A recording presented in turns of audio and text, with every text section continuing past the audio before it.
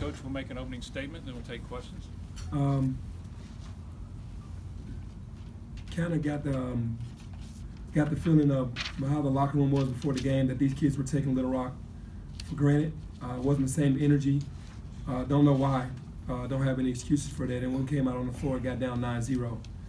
I kind of like when we got down the last 5 minutes, it was a close game because I kind of want to know what my team is made of. We were at home. I wanted to see who was ready for the moment. Every game doesn't have to be a blowout because you need some tests, and this was a big test for us. Knew Little Rock was going to be pretty good and pretty solid. They had been playing some good games on the road against some good teams, and you know, I was pleased that even though we started the game off slow, that we ended the game really well. Coach, I asked DJ and Precious about the Wiseman ruling from the NCAA, and they said they weren't aware of it. Did you guys not discuss it pregame at all? No, actually, we didn't. It's just something that it just is what it is right now. It's taking on a life of its own, so I'm sure they'll see it after the game. I mean, yeah, later. Hey, Coach, I know you said you got off to a slow start. It was something they were doing or something you weren't doing, or why the reason for the slow start? I mean, young team. I can just only see, like, when we put things in because we're well prepared. It was Coach Miller's scout, and we knew exactly what they were going to do, and they came out and did those things. But like I always say, even going into the Oregon game, you could never account for the nervous energy in a kid. And then when you're doing it 5-on-0 and 5-on-5 in practice, it's different once you get in the arena. With the team that does it every single day, you can only try to kind of mimic the stuff that they do to a certain extent, but they do it every day. So it's hard to get our scout team to kind of get to that level. And they do a good job about what they forced us to shoot outside shots early in that zone. And every time we got into the middle, they just kind of converged on us because they wanted us to beat them from the outside and not on the inside. So they did a great job. Coach, what was your reaction when you saw the ruling from the NCAA? I didn't have one. Were you guys glad to at least find out a number? Yeah, we were definitely glad to find out about a number. We had been waiting on that. Penny, did James react at all? I didn't ask him. I didn't ask him about anything. We just kept going business as usual. Coach, you got a big game coming up on Saturday against Ole Miss. How important is it to get off to a good start in that game? Well, obviously, when you're at home, it's your home turf. You want to get the crowd in the game. You want to start off early with the lead. You want to make them fight from behind. You don't want them to get into your gym and then gain control of and the momentum of the game early to get comfortable. You want them to be uncomfortable the entire game. So I feel like it's important. It's not the end of the world, but you want to get a good start, especially with a young team. Benny, I know at the beginning of the season you were talking about how you're just going to kind of let them figure things out. You're not going to run as many sets. Where are you at with that right now, and do you feel comfortable with what you're calling and their ability to kind of run that right now? Yeah, I think right now we're limited because everybody's playing a zone. So they are having to figure it out on their own. They are having to understand how to screen inside of the zone, how to make plays for each other, and they're figuring it out. We're seeing it on a nightly basis because no team is really playing us man-to-man the entire game. You mentioned, Penny, that the team needs tests. What kind of test is it going to be for the next 12 games, or 11, I guess, or 10 now? Yeah, it's going to be a big test because guys got to grow up. You know, that energy that James brought offensively and defensively is not going to be there. So, I mean, it allows other guys to be able to step up. So it's going to be huge for us to get the game plan, go out there with the energy, do it collectively as a group, and just depend on each other the entire game and be confident that we can go out there and get it done. Coach, you mentioned before about how important rebounding, winning the rebounding battle and not turning the ball over. Well, you were successful on both of those columns on the stat sheet. How much emphasis have you been putting on that in practice? Well, obviously rebounding has been, our Achilles heel. We weren't really rebounding the ball well, especially when we go to a smaller lineup. The guards aren't getting back in there and fighting and rebounding. But we found ourselves winning a lot of these battles on the rebound. So it says a lot about just scrapping and fighting, but we can do better.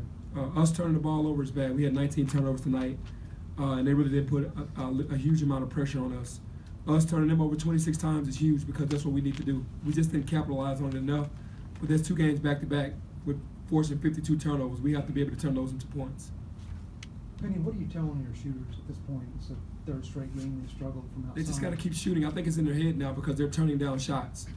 And that's, to me, that's very selfish because you're a shooter. You got to shoot until you make.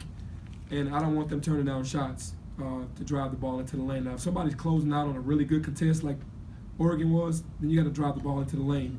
But if they're stopping short and giving you shots, you got to shoot with confidence. Hey Penny, yesterday, DJ said we pretty much seen all he can do. How much higher is his ceiling? And talk about the player Maurice tonight. Yeah, DJ is a superb talent. He's actually learning so much. This college offensive sets and defensive changes and everything is kind of overwhelming for all of the freshmen, especially him. But man, he gives his effort. He goes out there and works hard. Even if he doesn't know what to do, he's going to give you that effort. And the sky's the limit for DJ. He's an excellent talent. And Isaiah Maurice, you know, I apologized to him last game because he came in and got 9 rebounds in like 11 minutes or 12 minutes. Then he came in again tonight to get 9 rebounds in 14 minutes. Just got to find more minutes for him. So I'm proud of Isaiah. Coach, in a saga that's involved so many different adults and the punishment so far coming in on, you know, a kid, a 19, 18-year-old kid, I mean, do you feel that's fair? Well, I stated from the beginning that I didn't think it was fair, but there's nothing that I can do about it. I mean, obviously, James should be on the floor. That's just how I feel. Penny, when a game is called as closely as that one was, and a lot of fouls, how does that hurt your ability to get up and down and play the way you want to really play? Well, it changes the game plan totally because now we can't get up and take things away. We got to play kind of safe, and then that gets into their favor because now they're going to be more aggressive. And they started driving the ball down the lane because our guys started feeling like if I get too close, then they're going to call a foul, and they started driving the ball down the lane, which is what we don't want. But we're one of the worst fouling teams in the country right now. We definitely have to clean that up.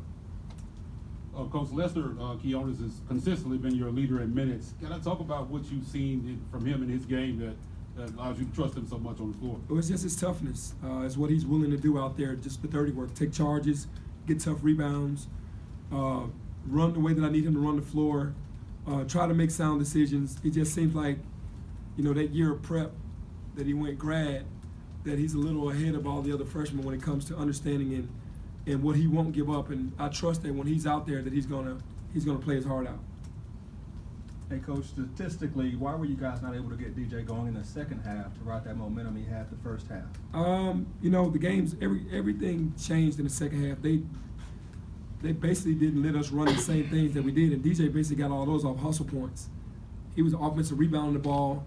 He was getting steals. He was doing all that in the first half. Obviously, we got to get him the ball more. I mean, that's up to the guards and to the team, but it was like Precious' turn in the second half. It's like he and DJ's role reversed. And DJ has to, you know, he's not worried about scoring. We need him to score more. When he has a half like that, you got to come out in the second half and try to repeat. But he just kind of is into trying to win the basketball game. I wish he would get more aggressive. I keep saying that to him, but he just hasn't found out the way to do it with the group that he's with right now, and I'm sure he will. Coach, I know you said from the beginning that you guys wouldn't have changed the way you've approached this, but now that you have a number, do you guys still stand by the way this process is all played out and the way you guys have kind of done things? I don't really know what else to say about it. I mean, I don't know what you want me to say. I feel like James should be on the floor. So the process of what's going on is they're in control. You know, they make the rules, so we just have to abide by them. We have time for one more.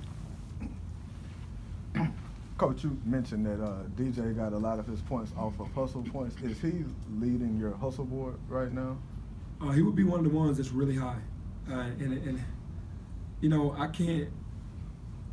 it's like I can't be out there in the guard. I challenge my guards because DJ is one of the guys that can beat his man off the dribble. I challenge my guards to get him the basketball because he is a weapon.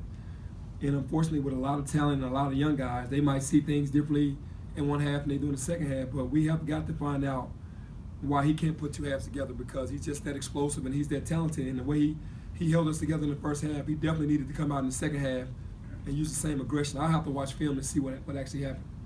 A couple of times throughout the games this year, I've caught myself saying, wow, Alex Lomax has gotten better since last season. Can you just speak a little bit about his improvement? Well, Alex last year, he kind of tried to change his game up coming into his freshman season. He wanted to be more of a scorer, and it kind of took away from his defense and his playmaking. I think this year he kind of got back to himself. where he's going to defend really hard, push the ball up the floor, try to find guys first, and then score last, and then things are just working better for him doing that. That's what he's always done. Last thing, what type of shoes are you wearing tonight? I've really been trying to figure that out tonight. This is Louis Vuitton. Okay. All right, thank you. Thank you.